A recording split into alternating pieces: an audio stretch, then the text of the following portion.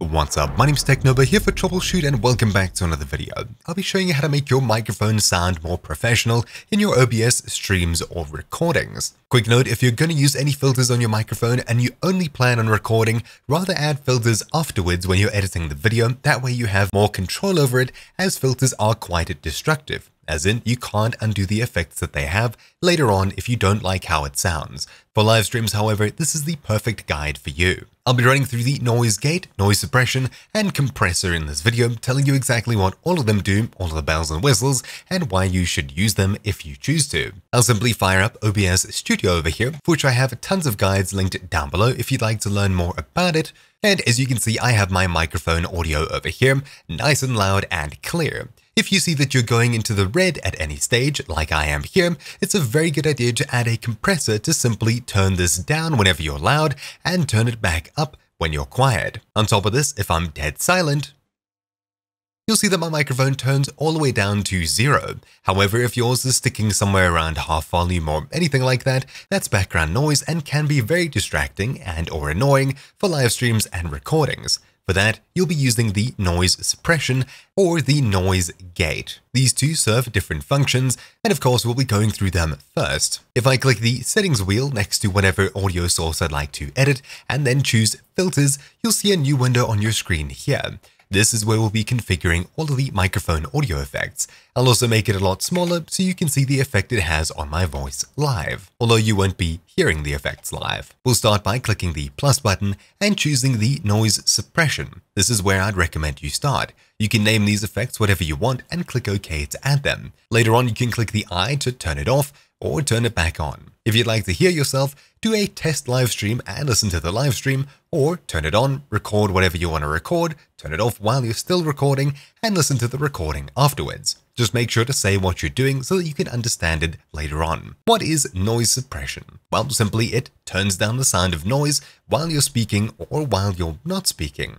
It affects your microphone all the time. We have two options here: RNN noise, which has high CPU usage, and speaks, which has low CPU usage. While the choice is usually whatever sounds better, if you're someone who streams using X264, have a low-powered CPU, or of course OBS is taking a ton of power already away from games, eating up your CPU entirely, you may want to try and optimize your settings. I'll have a video for that coming out later on. Check the description down below for more details. Of course, if you'd like to not add to your CPU load, you may want to choose speaks instead of RNN. The RNN noise has no options, but speaks, however, does have an option: the suppression level. The higher that this is, the more aggressive noise removal is applied. This will get rid of more fan noises and constant noises, keyboard clicking, etc., while you're speaking or while you're not speaking. Why do I mention when you're speaking? Well, simply, if this is turned up too high, it'll start cutting into the sound of your voice, making you sound really weird, speaking through a tube, and things like that.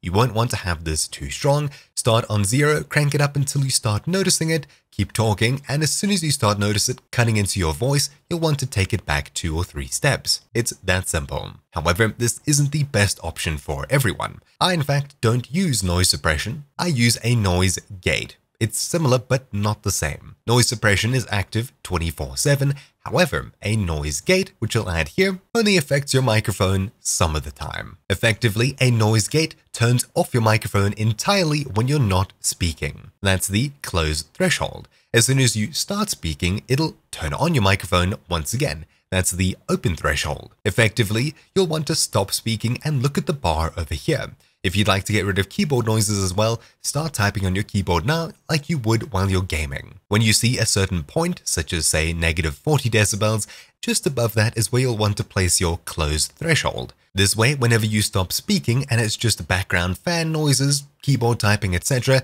it'll turn off. So it'll head all the way down from wherever you're speaking down to 40% and then turn off almost immediately. Then when you start speaking, you need to reach a certain volume for your microphone to turn back on. That's the open threshold. Usually you'll want to have these 4 or 5 decibels apart, dB, so look over here and crank it all the way till it's almost about the same here. You'll never want to have the open threshold lower than the closed threshold, otherwise things will usually break. So I'll put it at around -35, 34. This way, whenever it reaches -39 decibels, it'll simply turn off almost immediately, getting rid of background noise while I'm not speaking. As soon as I start speaking, however, even if it's relatively quietly, it'll have to be above the volume of my keyboard and/or fan, which is the closed threshold, in order for my microphone to turn back on. Simple enough. However, we have these options down here. What does attack time, hold time, and release time mean? Well, effectively, let's say you stopped speaking. The closed threshold has been hit and your microphone has turned off. When you start speaking again, you'll have to reach the open threshold and your microphone will then turn on. But how long does it take for your microphone to go from 0% to 100% volume? That's the attack time over here. You'll want to have this at around 10 milliseconds or even less. That way it doesn't get rid of too much of you talking. However, if you have this set to too harsh, you'll suddenly appear out of nowhere and it may sound a bit odd. That's why you may want to have this at a higher number, but don't have it too high, otherwise it'll take away from the start of your word or your sentence. So 10 milliseconds is a good choice. The hold time over here is similar. As soon as you stop speaking, it'll take this amount of time to start turning off your microphone when you stop speaking. So if you're someone like me, where you end words and you slowly fade out or get quieter, this is what'll save it from being chopped off immediately and people not hearing the ends of your words. 200 milliseconds is a good choice here. The release time over here is how long it takes to actually turn down your microphone back to 0 when you stop speaking. So I'll also set this to around maybe 10 milliseconds if you'd like it to be really sharp and cut off quickly, or you can leave this at around 150, that way it'll more slowly fade out instead of just chopping off straight away. While these settings may seem confusing, as long as you understand the reasons behind them, you can start playing around with them, tweaking them, and getting things right. At least you only have to set this up once in OBS Studio, as it saves your settings, and you won't have to worry about it again. So it's a good idea to practice with these and see how you sound with higher or lower attack times and release times or hold times. If you're someone like me with a physical preamp processor, a box that sits in front of me between my microphone and my computer, you'll already have features like these and this wouldn't be too helpful to you. But for now, I'll leave this on. If I click the plus, we have another option here called the compressor. If I add this, you'll see similar sliders here. What do all of these mean? Well, effectively, if you're speaking and you suddenly shout or get really loud,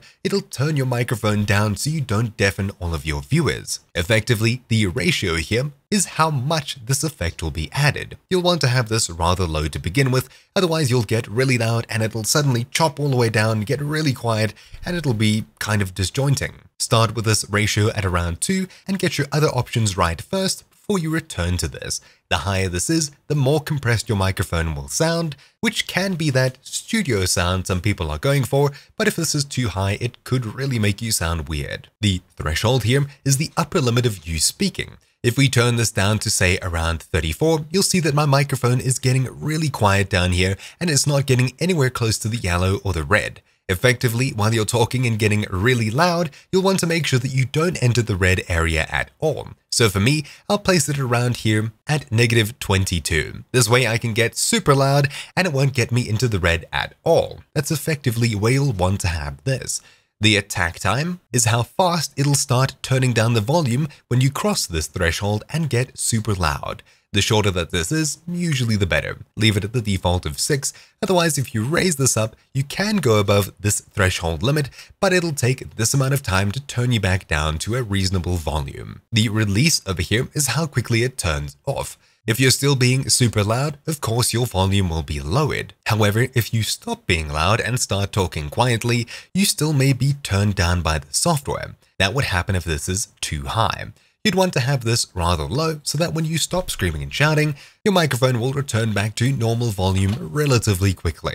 Usually you'll want the attack time super short at around 6 milliseconds and the release time at around 60. That way you'll slowly fade back in instead of just appearing at full volume again or taking too long to fade in and people can't hear you speak. The output gain at the bottom here is just how much louder your microphone is in the software. If we crank this up, you'll see I'm very easily reaching the top, and if I push it down, we're back down to here. This output gain can be used to give you more of that compressed studio sound. Effectively, if we lower the threshold to be a lot quieter, raise the ratio so it's a lot harsher, and raise this output gain over here to get ourselves back to the original volume we were at, would have a super compressed sound.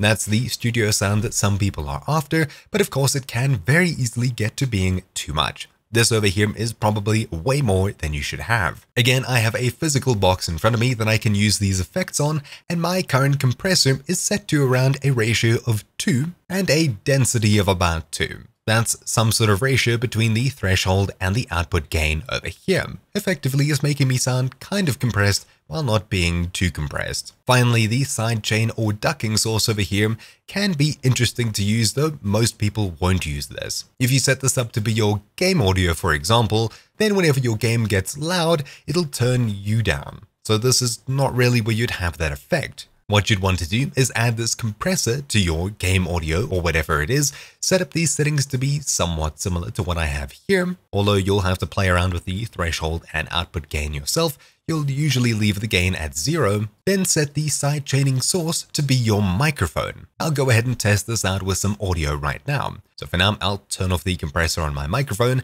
and simply add it to my desktop audio over here, which I currently have Spotify playing on. Let's turn it up quite a bit. So as you can see, the audio is rather loud. If I click the settings option, head across to filters, and once again add the compressor. Okay, let's go ahead and select the sidechain/ducking source as mic aux. Now whenever I start speaking, you should see that this volume goes down slightly, although not much is happening here. Let's go ahead and lower the threshold quite a bit so that this will almost always be active, and raise the ratio. I'll be quiet for a moment. As you can see, my audio is peaking at around 30, but as soon as I start speaking, this goes down quite noticeably. So what does this mean?